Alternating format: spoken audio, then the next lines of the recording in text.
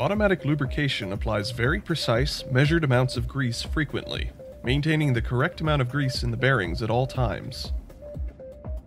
It's done dynamically while the machine is operating, allowing grease to penetrate the wear surfaces and continuously guard against contaminants.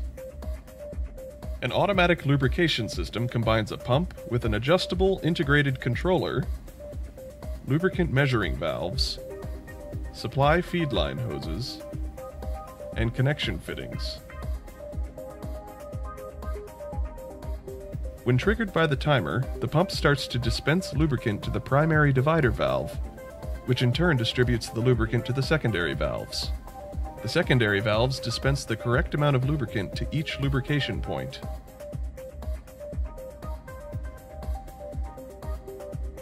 The pump will run every hour.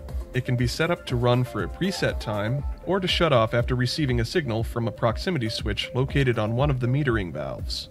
This ensures that each valve is cycled.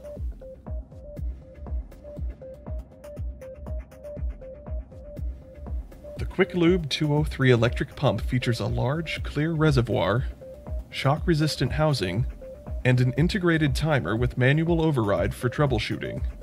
Additional monitoring options are available.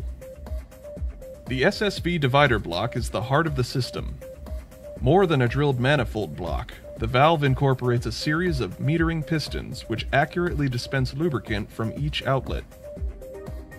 Visual monitoring is provided with an indicator pin, which confirms a valve has completed a full cycle.